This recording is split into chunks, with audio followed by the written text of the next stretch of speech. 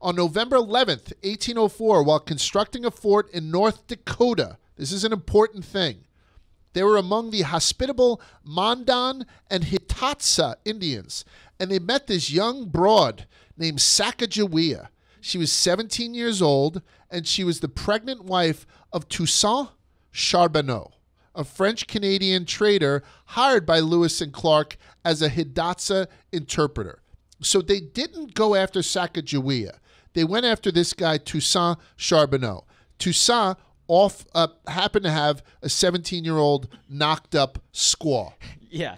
He did. Yeah. Like, that's what he had. Sacagawea was originally a Shoshone Indian who had been kidnapped by the Hidatsa at the age of 12 and then sold to this guy Charbonneau. Excuse me. Lewis and Clark hoped that she could help them communicate with any Shoshone they'd encounter on their journey. So they were like, we're taking her with us. We're taking this pregnant bitch with us because even though she's with the Hidatsa or whatever, we know we're going to have to deal with the Shoshone. So we want her to come with us. As a guide, as an interpreter, and as a forager, she proved to be an invaluable member of the expedition. So remember the fact that she was Shoshone, because that's the reason that she was taken along. So Toussaint was just like, this sounds great. I'd love to.